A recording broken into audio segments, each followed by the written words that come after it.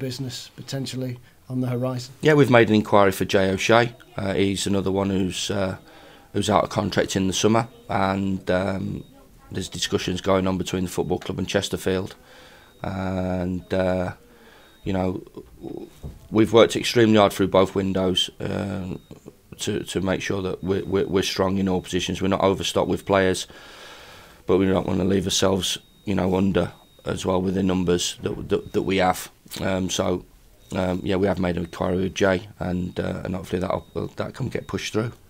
Pushed through potentially then in time for tomorrow, is because obviously the Handsome one seemingly is quite advanced. Is O'Shea in a similar way? No, it's at talks between both football clubs, so you know, we'll have to wait and see. But not playing now till the 4th gives us a little bit of an opportunity to work to get Jay in.